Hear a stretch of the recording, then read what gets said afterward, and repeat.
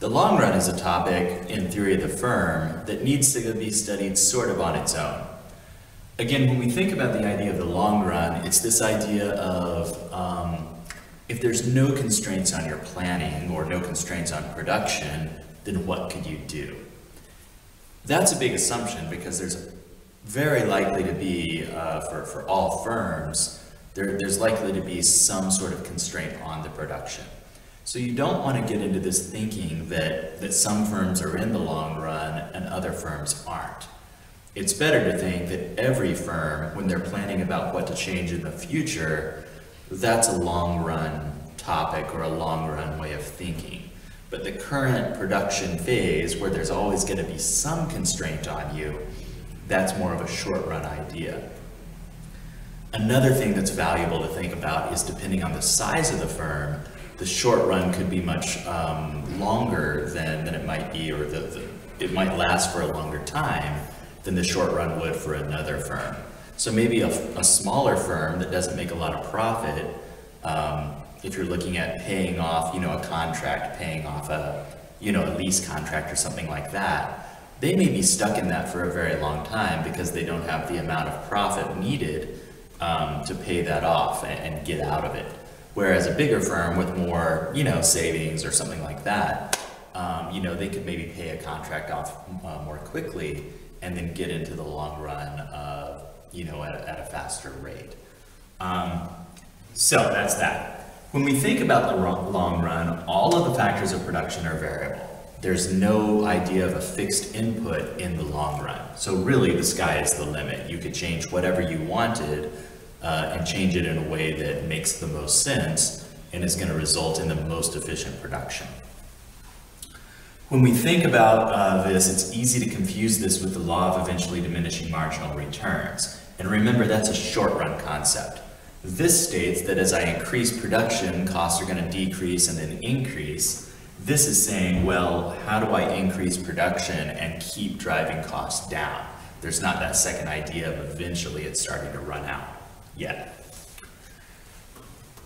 What it means when we look at long-run production, the idea is that if where I'm at now, if I have 1 hectare of land, 1 worker and 1 pickaxe, and what I'm trying to do is to dig trenches.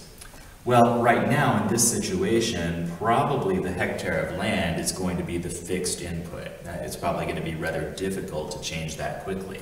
I could hire more people easily, so that's a short-run increase of production. I can go get more pickaxes easily, so that's an increase of production in the short run.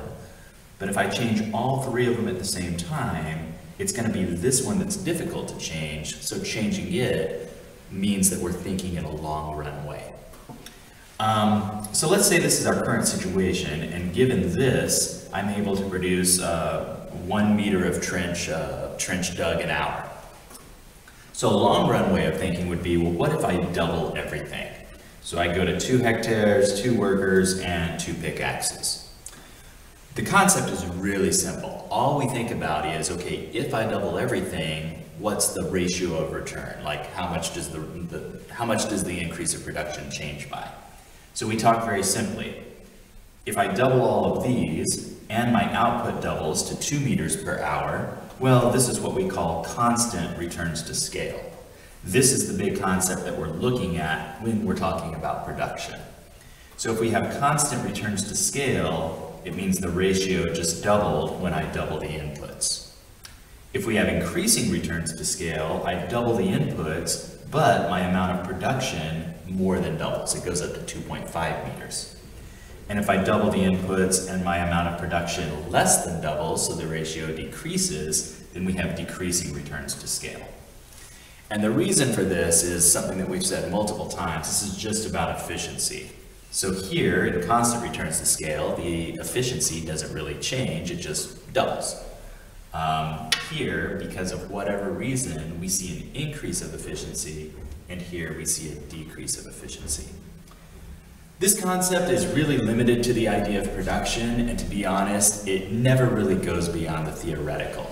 I find it more useful to talk about the next concept that we'll see, which is the idea of economies of scale.